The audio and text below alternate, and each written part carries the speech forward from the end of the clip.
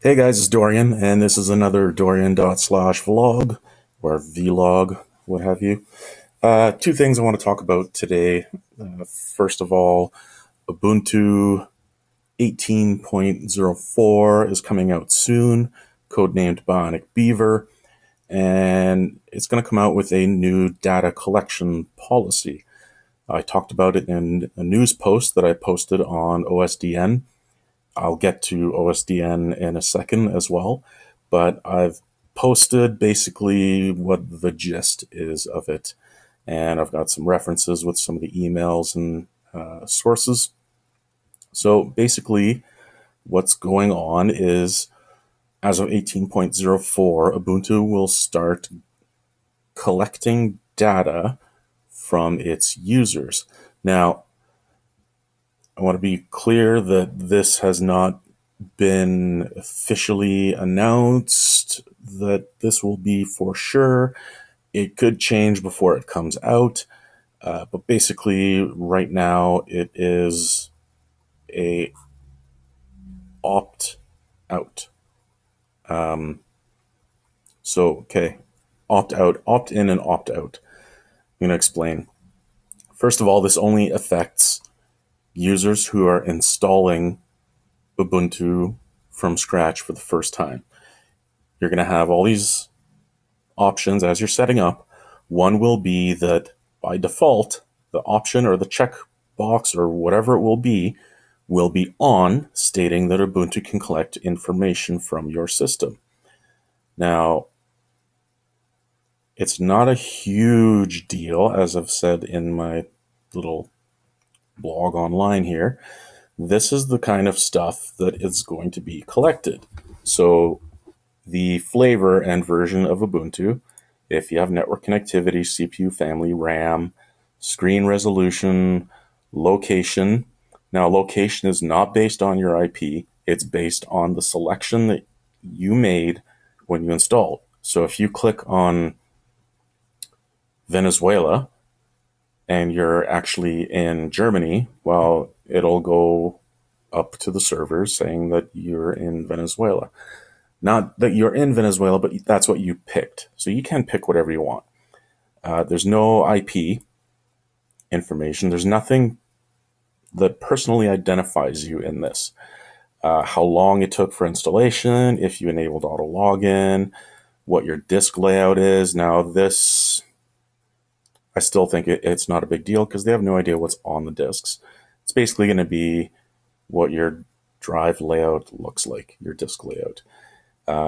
Whether you checked off third-party software or not, if you decided to download or not, and if live patch is enabled or not. So these are all things that are specific to Ubuntu only. Nothing about you, not your username or anything, is listed here. So why are they doing this? Well, if I've read comments, people saying, well, Linux has been around for decades and they've never collected data. Well, the breadth of hardware nowadays, the variety of hardware available nowadays is exponentially bigger than what was available 10, 20 years ago. Not only the types of processors and the types of hardware, but the vendors of each one, rebranded hardware that's purchased by one company, they throw their name on it and they sell it under their name, and there's far too much for Ubuntu to keep up. So all this really is, in the end, to make a better product, figure out what users are doing, what you're using, how you're configuring your installation, and etc. If you're upgrading from a previous version to 18.04, this will not be enabled. This is only for new installations, as in you pop in your USB or your DVD and you say, wipe my drive, and you just install from scratch. Now, is it a big deal? Well, really, it should be opt-in. And there's some confusion that I've read on the internet. Opt-in would mean that it tells you You can check this box or click this button to enable data collection if you wish. Now, if you ignore it or you don't see that option and you just hit next, next, next, next, like many of us do, you're not going to accidentally enable the data collection. Because it's an opt-out, that means by default, that little checkbox is turned on, or the switch or whatever's turned on, and you have to do something to turn it off. So this is a matter of bad practice, I suppose. They're not being malicious. They're not trying to collect your data, your personal data. They're trying to collect what system you're running, basically. Is it bad? I don't think so.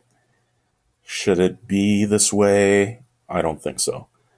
Is it a huge deal? I don't know. A lot of people have different opinions. Personally, I think that it should be disabled by default and you should have to turn it on. Is it a big deal if it's on? No. Am I going to turn it on my systems? Probably. As long as this is really what's being collected, then I don't really care.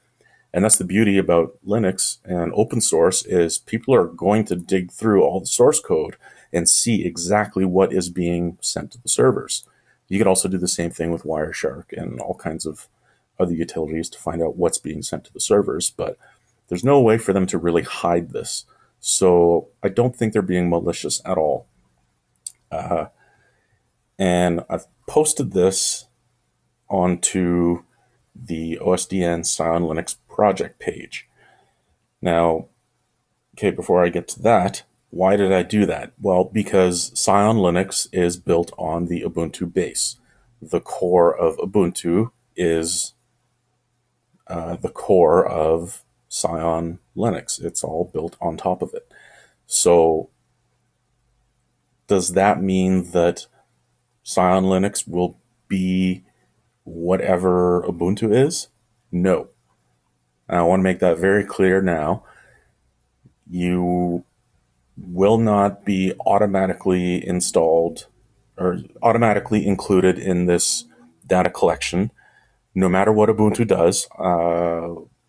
I will make sure in the next version of Scion Linux, which will be based on Ubuntu 18.04, that it will definitely be an opt-in option, as in you will have to turn it on and know that you're turning it on if you want to be part of the data collection. Hopefully, there's no kind of agreement or anything for any children distros of Ubuntu where they force you to not bypass this ability. If that is the case, then it will be made very, very clear during installation that you are to turn it off if you wish to. It'll be very clear. I'm not going to do any kind of tricks with Scion. It's not going to be an opt-out. It'll for sure be an opt-in. So when you install it, you have to turn it on. Again, if that's breaking some rules that Ubuntu or Canonical comes out with, then I will make it very, very clear that if you do not want to do it, that you can turn it off. All right, so that's that. So why is this on OSDN and what is OSDN? Well, as you may know, if you follow me on Twitter and possibly in some of my vlogs, I probably mentioned it, that SourceForge for over 2 weeks now has been up and down and up and down, and it's just been an absolute nightmare. I hadn't been able to update any of the forums or blog or wiki or anything. I hadn't been able to upload anything, and it was just a nightmare. And they kept on saying on Twitter that it's being fixed, it's almost done, and over 2.5 weeks passed, and it was just, I got fed up. I was approached by the founder and CEO of OSDN and asked to check it out. OSDN was previously SourceForge.jp out of Japan, and they've branched off or forked, if you will, and became their own thing. It's the Open Source Developers Network. It's very, very similar to SourceForge. It has a lot of the same features, but it has a lot more, I think. So yeah, you've got like description, click more, and system requirements. You have your install here. You can click on that and it'll show you installation instructions, usage instructions. I'll close that. Downloads are right here. I got screenshots right here, and go here to the releases, and the releases are all right here by version. And click on that. It's got project description, release notes, change log. It's really nice. I like it a lot. It's got a good ticket system. It also has a wiki. It has a forum. It has the news feed, which is where I posted that Scion on Ubuntu's data collection policy. So yeah, little news articles here, and also kind of cool, they have an ability to run your own little website here with a shorter URL. So cyanlinux.osdn.io. So I just slapped something together in a text editor here that just shows, something basic, just to have something there, just so that, it's not blank, because basically it was just a template saying, put your website here. So that's kind of neat. So this is a simpler version where you can click on downloads. It takes you to the download list, and etc. So really, really like OSDN. I'm slowly dismantling everything on SourceForge. I've taken down almost everything so far. I've left some of the files, but I took away the source code folders and I took away the themes folder. So right now it's just the original ISOs. And over on OSDN, I will be adding the source code for the apps that I've written, the control panel and everything, and I'll be re-adding the themes and the artwork and everything on here so that everything is open source completely. You can look at all the source code that I've written, and it's open source. I mean, you'll be able to go on here and see how I wrote the control panel. You could change it. You could do whatever. I'm gonna set up the Git as well so that people can contribute to the source code, make their own changes and whatnot, and go from there. So yeah, SourceForge is going bye-bye, and it's all going to be on OSDN from now on. And this is interim until I get my own domain and server and hosting. And yeah, so that's that. That's what's going on with Ubuntu's data collection, and that's what's going on with the website. And finally, what's going on with Scion itself is, oh, that was the screensaver. This is Mercury. This is a pre-Mercury. I'm working with Ubiquity, which is the installer, which isn't super user-friendly, but that's fine. And I've made some changes, like I got rid of Terminator, and I'll be using XFCE terminal instead.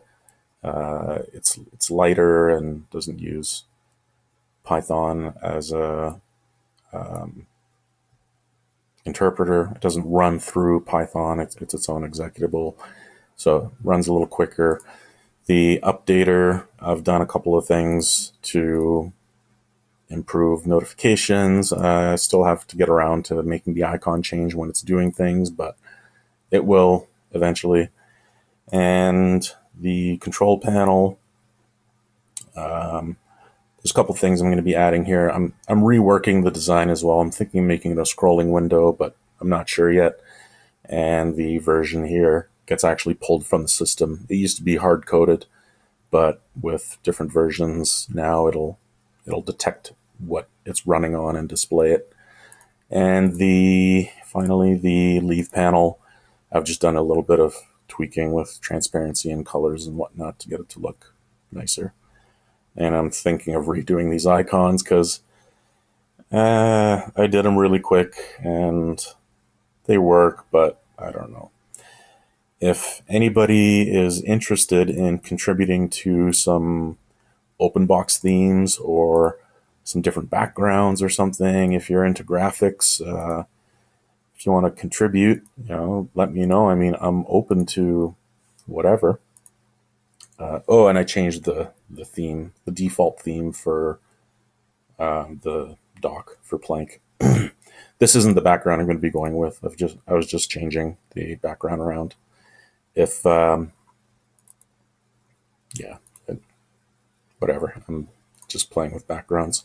I'm going to be making a completely new background for 18.3 anyways.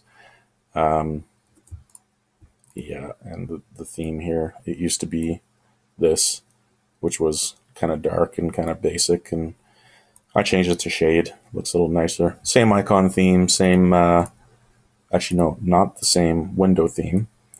It's a theme that was included, but I'll just go to, where am I going? Here. It was originally this one with the small little buttons. And I had a couple of comments saying people like the bigger one. So it's exactly the same, it's just bigger. So I changed that. And just minor little things, cleaning up. I removed the clipboard manager and yeah, a couple of little things here and there, just tweaking. The biggest thing is getting Ubiquity to work properly, the installer, and have the boot parameters passed properly because I want some legacy ACPI support for laptops and computers. I also want it to work with the new stuff. So I'm running on kernel 4.13 now instead of 4.4. And yeah, well, that's it for now. And that's my spiel on the whole data collection policy thing. I have some other things to talk about, but I'm going to save that for another video. One is Ubuntu's snaps. I'm not too sure what to think of snaps, but I'll get on that. And as always, don't forget to follow me over on Twitter at Dorian.slash, where I post up, random things, what's going on. And don't forget to hit subscribe and hit the like button. And that's all I got for now. Thanks for watching, and until next time, bash on.